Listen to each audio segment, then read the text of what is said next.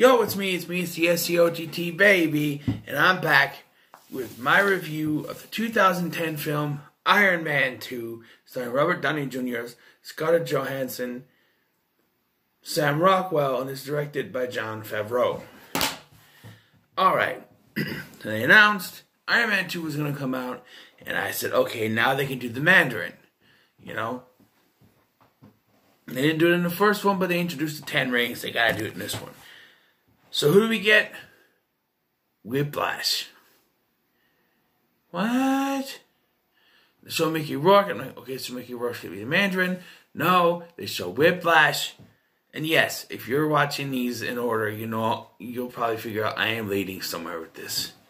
Oh, yes. So they have Mickey Rourke come out. He's Whiplash. Villain I never heard of. Then we get Justin Hammer, who I have heard of from the animated series. And he's sort of a background antagonist who gets arrested and then later says, "Oh, you'll be seeing me really soon." And we have not seen him since. He's just been gone. It would make sense if they revealed he was part of Hydra, but he's just been gone since this film. What's the story? So now, 2 years after the events of the first Iron Man, Tony Stark is living a life. He is Iron Man. He's admitted. Actually, it doesn't take place 2 years afterward. A year? I don't know. A year or something? I don't know. It's shortly after. I don't know. Sure when this takes place. The timeline's all over the place anyway. We'll talk about that when we get to Spider-Man Homecoming. But a man named Ivan Vanko, who blames the Starks for his father's death, which neither one of them were around him when he died, so I don't know how it's their fault, but okay. Apparently, Ivan Vanko's father helped with the design of the arc reactor, which the Starks have taken, you know, the claim for. And yeah, I understand he's angry about it, but I don't see how it caused his father's death. And we get more of the Avengers stuff with Nick Fury having Tony Stark assess to see if it'll work with him. And so we have the introduction of Black Widow for that. We got Happy Hogan again coming back. I didn't mention him in the first one, but Jon Favreau plays a character called Happy Hogan. Don Cheadle replaces Terrence Howard as Rhodey, James Rhodes, and you know what? I think he's better. I think he and Robert Downey Jr., they work better off each other. Like there's a scene in the end when he's kissing Pepper Potts, and then Rhodey says something. He goes, "Hey, can you leave?" And he goes, "I was here first. Get a roof." You know, it's funny. And we got Agent Coulson back, of course, for S.H.I.E.L.D. And like they have her Black Widow undercover as Natalie Rushman. I remember watching this and being like, that's going to be Black Widow. Because I knew Black Widow from cartoons and stuff. Like, it's going to be Black Widow. And sure enough, it was. It wasn't hard to figure out. I hear people question the suit in the suitcase. And how it should be heavier to carry. Depends on what... There could be light metals. Depends on what kind of metal he used. And I think that was more of a shout out to the animated series, where that's what he used was the suitcase that turned into a suit. So that was more of a shout out, and I like that. But they only use it here and never again, which angers me. Characters. You know, you got Robert Downey Jr. coming back. Like I said, he's great. And I mentioned some of the other ones. You know, I remember when I first watched this, I was surprised that General Ross wasn't in it, because it was the whole thing. You see General Ross at the end of Incredible Hulk, and he wasn't in here. The only thing I think of was at the time, he didn't have the rights to him. And then we don't get to see General Ross until Captain America Civil War, where he's now Secretary Ross. Okay. As for the villain, Justin Hammer as a villain, he's great for a background villain, like I said, and he kind of goes in the background. He wants to make you know, but he's not really a villain. Like I mentioned, there's villains and there are antagonists. He's an antagonist. Vanko, unfortunately, is the villain. And he's a one-dimensional villain. I want the revenge. I want the revenge. I get you. I want the revenge. I want the revenge. Basically, one note. That's all he wants. He wants revenge. He wants Tony Stark to be embarrassed because of supposedly the Starks are responsible for the death of his father, which I still don't get. But he wants revenge. That's his one-note thing. He wants revenge. And, I kind of messed it up there. Vanko Whiplash wants revenge, and Justin Hammer wants to embarrass Tony Stark. You get the trial at the beginning of this that makes no sense to me. So he created the Iron Man suit, and so now the government thinks they have the right to take it from him and use it how they want. That's not how it works. The government didn't issue him to make the suit. They didn't shell any money for him to make the suit. Therefore, they have no control over it. It's his suit. He made it. With his own stuff, with his own money, he made it. They have no right to control him over it, or take the suit, or have any rights to the suit at all. I sitting there watching it tonight, beginning of this, going, oh yeah, the court case. Why is it a court case? Why would they even take this to court?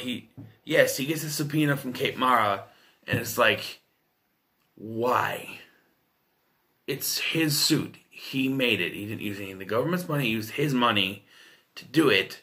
It wasn't government funded. They have no right to even suggest that it belongs to them. So it makes no sense other than to introduce Justin Hammer. That's all I can think of.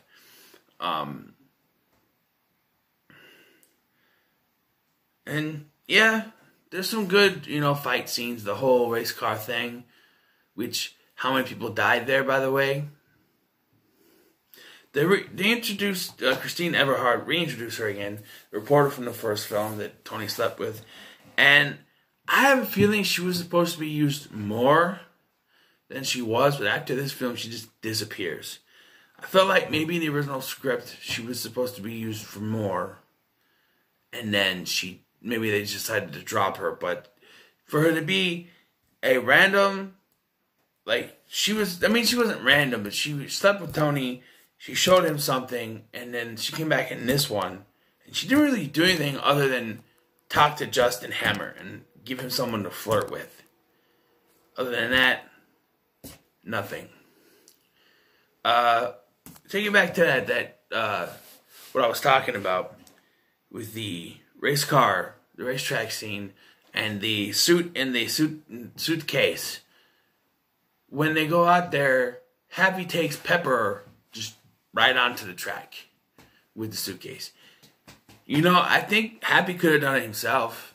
Why did Pepper have to go there? Why put Pepper in any danger by driving out there? You're supposed to be a bodyguard, you're supposed to protect her. You're going to take her right onto this track where there's a guy wheeling around these electric whips and stuff. A lot of people say this is one of the worst in the MCU, and I don't get that. It's probably going to be at the bottom of my list just because there's so many better ones. And I get it.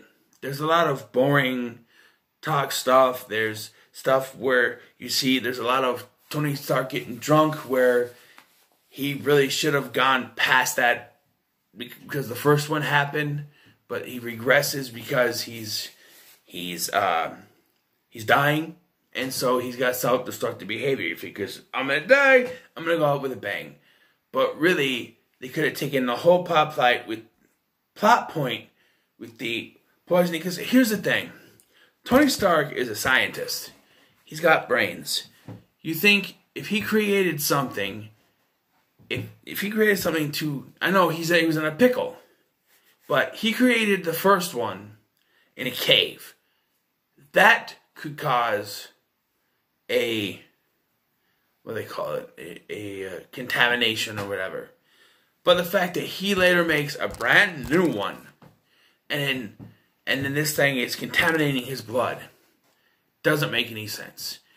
You think he would have perfected one that wouldn't do that. And after this film, it's just never mentioned again because he fixes it. I think that plot point could have been thrown out and we would have been fine. going back to him getting drunk and being the Tony from the beginning of the first film is just regressing the character that's not needed. Now, if they had used the drunken plot point after the Avengers, which they just used it as PTSD, which is alright, but here it's like regressing the character and it doesn't move the character forward anymore. And once we get there, he's just in the same place he was really by the end of the first one. And this kind of ruins the whole point of the Avengers thing from the first one, is then you have Black Widow saying that Tony Stark isn't recommended for the Avengers program, but Iron Man is. He is Iron Man, but he's not recommended for the Avengers project because they decided to send her in there when he had this self-destructive behavior. He thought he was going to die. He was being drunk, and it's because they wrote that plot point that now that retroactively negates anything that they pointed out in the end. I'm here talking about the Avengers Initiative, and then you have someone in to assess him, but then you add the plot point where he's getting drunk and it regrets. You see what I mean? It doesn't make any sense. Other than that, it's a decent film. I'm pointing out my favorite quote from each of the MCU films, and in this one, it's, "Sir, can I ask you to step down from the donut?" And there's another one. No, maybe it's just that one. But, I want my boat. But that's not really my favorite. I just like when he says that. I want my boat. I got you a bird. There's your bird. That's not my boat. I like that. But yeah, overall, I enjoy this. I'm going to give it I'll give it a 7 because I enjoy it. I'd like it more than the third one, and we'll get to that because I'm waiting and waiting for something that I've been waiting for since the first Iron Man, only to be disappointed. We'll get to it. We'll get to it. But yeah, 7 out of 10 for me. So what are your thoughts on Iron Man 2? Let me know in the comments below. Like, share, and subscribe. I'm done for the night. It's getting late. I'll continue tomorrow with Thor. Post-credit scene. That's right, post-credit scene. In the actual film, we get Coulson saying he was called to New Mexico. And then in the post-credit scene, we have him pulling up and they show Thor's hammer. So, yeah. I gotta remember the post-credit scenes because it's very important to this. So, yeah. Like, share, and subscribe. I'll see you in the next one.